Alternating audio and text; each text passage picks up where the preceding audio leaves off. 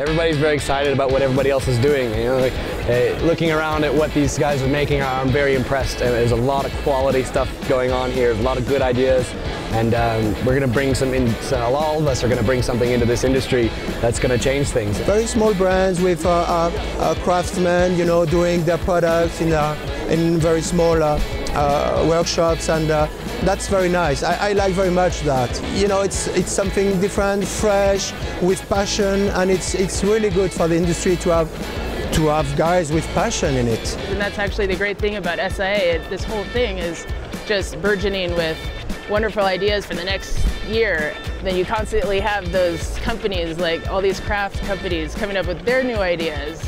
And there is an element of sharing, which is really great. Because of that, you know, we have different viewpoints than you see a lot of times. There's not a lot of us, you know, it's a small handful, and we can really kind of cater our product towards, you know, a regional skier. We are completely a family operation. My mother's actually our office manager. My father, who is a carpenter, runs our wood shop. I design skis. I can't say enough how great it is to work with our family and have that relationship. You know, the years go on, a lot of the technology is coming and boiling up from these creative think tank small companies, and we actually are proud to be one of those companies.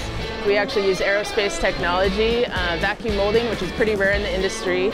A lot of people are a little skeptical of our design here, but we actually moved our edge from up here all the way down to the contact point, and this has allowed us, we never have edge blowout like to the side anymore. And this kind of seems like a ridiculous issue to have, but park skis just take such a beating that we've just put a lot of precedent on keeping them together. So this is by far the most durable ski we've ever built. I wanted to have boards with much more performance, whatever the snow conditions, and also those surf feelings.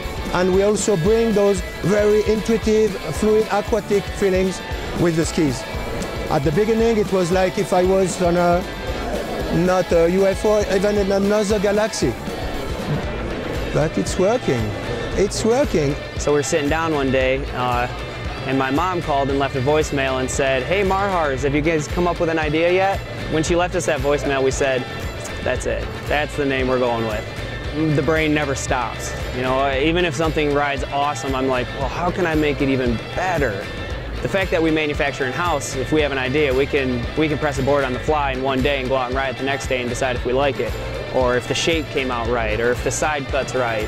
Our main focus was not just to try to jump into, well, we got to get boards in Colorado, we got to get boards in Montana, Utah. We said, let's just focus on our local area. Let's show Michigan that there's a quality Michigan snowboard company right here in their backyard.